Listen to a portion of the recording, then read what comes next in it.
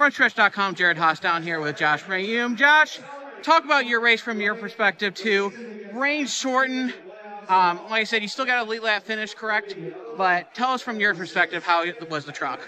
Well, first of all, I'm really thankful to Jags Metal, Motorsport Safety Group, Colonial Countertop, Lev Rack, Viper, everybody who came on board to make it happen. Really thankful to the whole AM bunch for the opportunity. Man, what a fast speedway truck.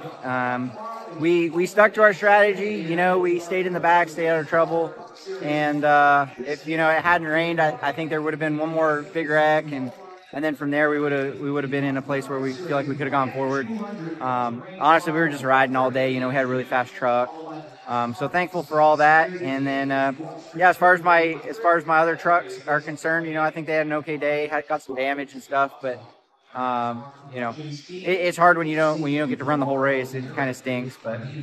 And you had all three trucks make the field too, and you were a pretty nervous boss man. You were looking over your laptop to make sure all three trucks were in.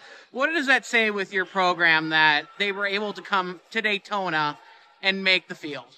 Well, for starters, it's a testament to our crew guys, right? Because we had a shop fire a couple of weeks ago. We just didn't give up, you know what I mean? And there's so many teams, AM Racing, GMS, HRE, NASCAR, so many different people worked with us to help us get back to go racing. So for all the trucks to be able to make the race and do what they did was pretty cool.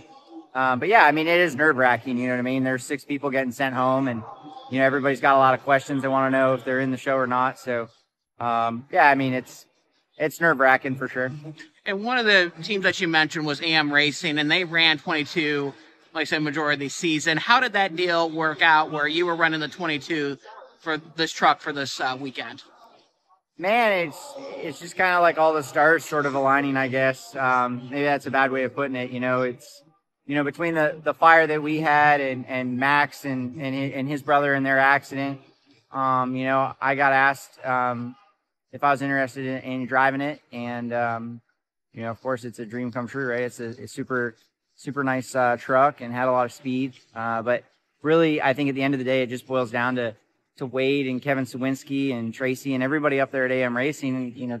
As far as I'm concerned, they put a lot of faith in me and gave me a great opportunity. So regardless of everything, we got 19th and we don't have really a scratch on the truck, so we can be proud of that. And I feel like they built a really great truck, and if the race continued on, I know we would have gone forward even more, but I can't guarantee we wouldn't have had damage. And one of the lighter notes is looking ahead. You reached out to Todd Gilliland to work out a deal to finish that Cup Series race on his schedule for him to be in the full 36 races, where Rick Racing picked up the other 5. Yep. How was that ordeal? You at least exchanged numbers on that. How is that still developing? How's the situation with Todd? Yeah, for sure. So Todd did text me, so that's good. So, he's got a busy weekend here with the 500, and, and I've been quite busy myself too, but I'm sure we'll get together this next week when we get back, and I think it would be a really positive thing if we could make it happen, put him in the Cup car. Obviously we're all Fords, so there's some alignment there, and I think Todd's a really talented driver, and he had some really great runs, and I think that he could for sure pull off a win in Cup this year. There's no question, especially on road courses. And he showed his speed in the duels, right? So I would love to see him get in our Cup car, and I'd love to be able to help bridge that gap and keep him playoff eligible. And if I can check some boxes and make Ford happy and help a Ford driver and a Ford team, I think it's a win-win-win, right? So. Dr. Josh Reaume here. Thank you. Appreciate it. Hey everyone, Zane Smith, driver number 38 Ford for Front Row Motorsports. Be sure to subscribe to Frontstretch on YouTube.